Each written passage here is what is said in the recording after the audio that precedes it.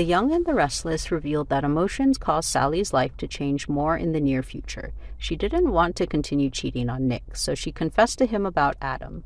Nick will probably feel hurt by this. He thinks he should end things, and of course that is the best thing for all of them. But perhaps here Sally has to go through more trouble than that. Nick feels helpless over Sally's inability to clearly define her feelings for Adam. In the end, he didn't want her to torment herself. Therefore, proactively leaving will be the best choice at this time. But it is possible that he will start a new relationship when receiving comfort from Sharon.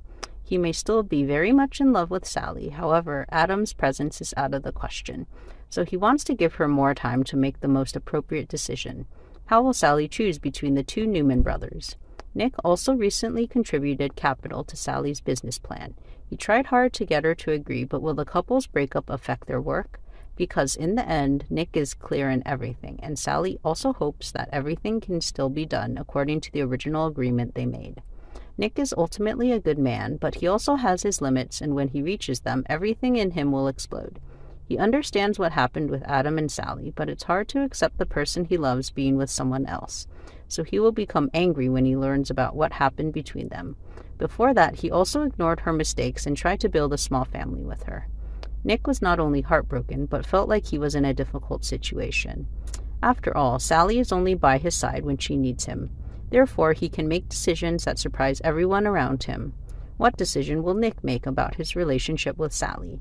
She understood the consequences of telling him this, but she was so tired of everything. Will Nick decide to withdraw his entire investment? Will this greatly affect Sally's work? Please leave your comments below to let us know. Kyle has never looked back at his end Summer's married life. Maybe he was too harsh with her and everything.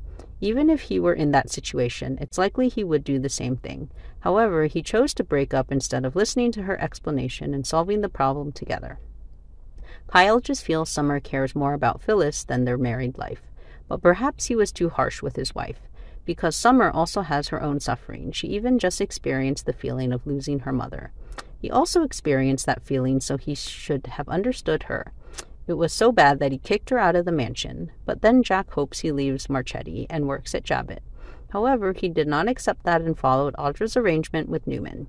This makes Jack and Diane feel unhappy. They asked him to end things and of course fulfill all his demands, but at that time, in Kyle's eyes, there was only Audra.